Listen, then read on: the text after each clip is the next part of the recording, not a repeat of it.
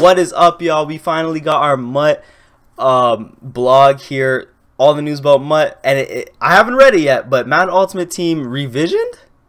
I don't know what that means, but we're about to read this, y'all. Make sure you smack a like button on this video if you're excited for MUT 18. Also, if you're new, when you hit that subscribe button, hit that notification button as well. Join notification squad and never miss a video. Alright, let's get into this, y'all. So we've had some great dev blogs talking about... wait, hold up. Can I look at this picture real quick? AB is looking kind of ugly in that. But, and game modes coming to Madden 18. Okay, but up until now, we really haven't talked about what's fundamentally different about Madden Ultimate Team this year. If there's one thing we take a lot of pride in, it's listening to the community. There was a lot to take in the past year, and we've addressed a lot of the concerns of the Madden community. Now let's get into start talking about it. Okay, so I just hope to see... Actually, never mind, let's just get into this. Player overall. Arguably, the #1 piece of feedback collected last year was that the players did not receive enough of an individual ratings boost to justify a 2 to 3 point overall jump.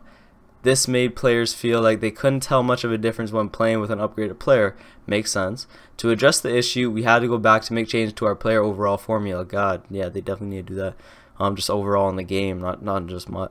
It's not easy to describe the changes that were made, but here's the general direction we went in. In the simplest terms, player overall is calculated in a similar way that the SAP calorie value is. Each position has a formula catered specifically for it. From there, we identify what ratings mean and the most at what ratings mean the most at each position and assign a weight to them. Okay. Sorry, I'm pretty bad at reading, y'all. God damn. Sound like freaking Floyd Mayweather. What this all really means is that it will take more individual rating increases in order to increase the player's overall. We want an even 1 point overall increase to feel like a major difference in performance. Because of this, you will see lower individual ratings at the beginning of the year. The benefits of this overall philosophy shift really come when factoring in how much better a player will feel after an increase in overall, and later in the year when the player overall start getting a little higher. Let's go back to Madden 17 to look at an example. Julio Jones had a 94 man of the month. If you were to plug his exact ratings into Madden 18, he would only be 93. Here's what a hypothetical 94 overall Julio Jones looks like. Okay, so they got a comparison compared to last year, this year. So 94 overall, both Julio Jones 94 overall. He has one more speed, one more excel, one more agility, one more jumping, one more catching. 2 more spec catch, 3 more route running, 2 more catch in traffic, 1 more release. Oh my, that's a lot of ones. That's a pretty big difference. Same run block, same stiff arm. Okay, so 1 more release, 2 more catch in traffic. That's a pretty huge difference, to be honest. That's huge. That's a lot of stats. That's one example. Let's really highlight the change as we compared Le'Veon Bell's 99 overall signature series item from Madden 17 with a hypothetical 99 overall Bell from 18. Simply porting over 17 Bell, his overall would be 97 in this game. Here's the bare minimum it would take to make Bell 99 Madden 18. Again, if any of those stats, oh my god.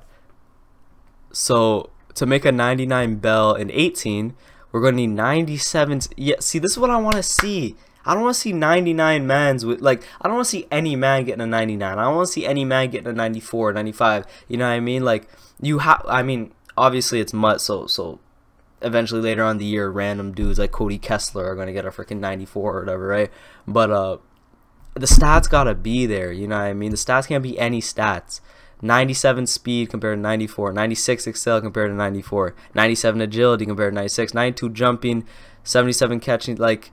Every single stat pretty much is all higher, and even though it's higher by just 1 or sometimes, well, like 4 right here, but that's on release, even as though it's higher than just like 1 or 2, that's still all that combined is a huge difference, you know what I mean? But that's cool to see.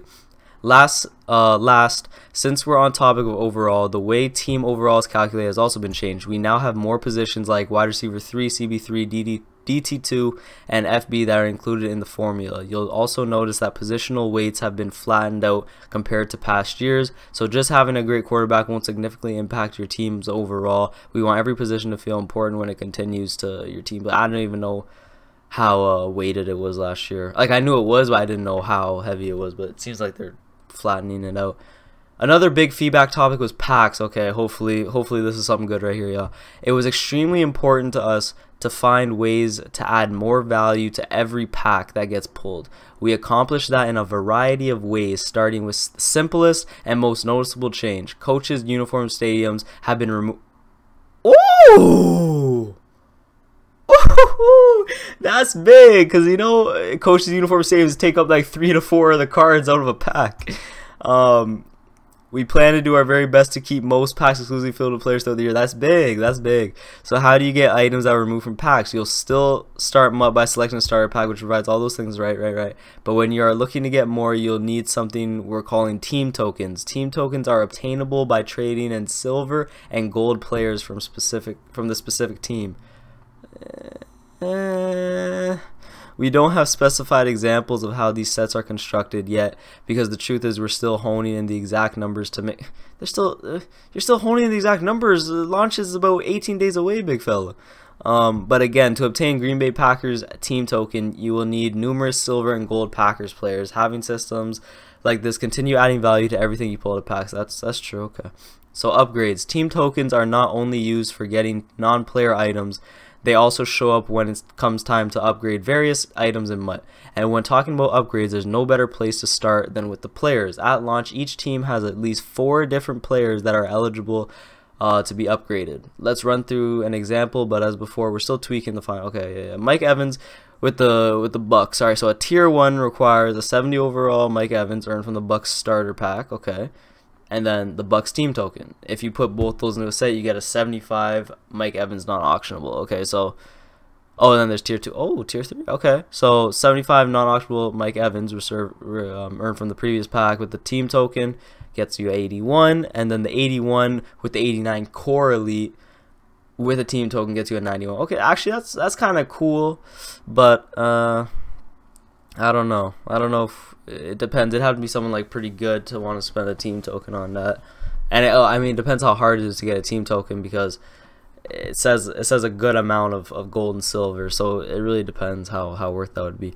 That example demonstrates the general structure. Okay, yeah. So I won't even read all this. If you're able to fully upgrade the Pittsburgh Steelers coach stadium and both uniforms, every Steeler on your team will receive. Oh, maybe I should have read all this. Hold up. But players are not the only thing that's upgradable. You can also upgrade coaches' stadiums, both dark and light uniforms. Upgrading those items provides additional chemistry boost for players of that same team. So, so if you're doing a squad builder, if you have an all Philly squad and you upgrade your Doug Peterson coach, then everyone's gonna get a +1 to all these stats. That's kind of crazy. Adjustments to tiers. Okay, here we go. With the adjustments made to the overall formula, it has also made sense for us to revisit the way we've typically broken down our players' 4 tiers: bronze, silver, gold, elite. The one that jumps out most is that elites now start at 80. When running this proposal by some of our fans, they were excited about the idea of more players from their favorite teams reaching the elite tier. We feel like having the tiers broken up like this is nice and clean, but plus, who doesn't enjoy seeing more red paint? I personally think they should have another tier in here, like 90 to 99, maybe too low, so maybe 95 to 99. But I think they should have something else, maybe like a bronze, silver, gold, elite, and then diamond or something. You know what I mean? I think like 80 to 99.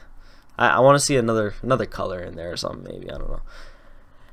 As you may have picked up when we showed Madden NFL 18 art for the Rookie Premier Players program, borders make a return. For those of you who are not familiar, imagine opening a pack and getting Team of the Week player. Last year, the border for that would have matched his tier. What? Would have matched his tier, sorry, gold or elite. But this year, all Team of the Week players will have a green border regardless of their tier. Okay, that's kind of cool. We will have different colors for almost every program we release this year. Okay, that's cool, because I want to see like different colors. I want to see different designs and stuff. Adjustments to trade block. Next up is a topic controversial in the community, but it's something we talked about going all the way back to our Reddit AMA we did a few months back. The trade block in MUT has quite honestly been abused. Yep, over 90% of the trades are lopsided in value and overwhelmingly used for nefarious reasons. Nefarious. I think they're just talking about dudes like trading cards and stuff. We went as far as having discussions of removing the trade block entirely, but that's not something. Why don't you just put like pink slips or something in the game where you could, you know what I mean, or like wagers in the game. So, oh, this is it. Okay, hold on, let me. Instead, we're making a change in the way trades work in Madden 18. Now, when you trade an item, the item becomes however, if the item. What? If you trade an item, it becomes non-auctionable. However, if it's traded back to the original owner, it is once again allowed to be auctioned. This is the best compromise we could find when it comes to reacting to the security issues the trade block is presenting, while not punishing players who legitimately want to let one of their friends try out a new player. That's not. I mean, that's kind of dumb. That's kind of stupid. What is that helping you achieve? I definitely don't know about that one, but it's cool. But yeah, that's the MUT blog, y'all. I'm also going to be releasing a video about the soundtrack. I was in the middle of recording my video about the soundtrack, and then this came out, so I got to get this out to y'all first. Obviously, this is more important, but the soundtrack's alright. The soundtrack's definitely, it's standing out, so make sure you stay tuned for that. Again, if you're new, when you hit that sub button, hit that notification button as well. Join notification squad, never miss a video. Hit that like button for me, y'all, and that's it. It's your boy TeyTheGod. I'm out. Peace.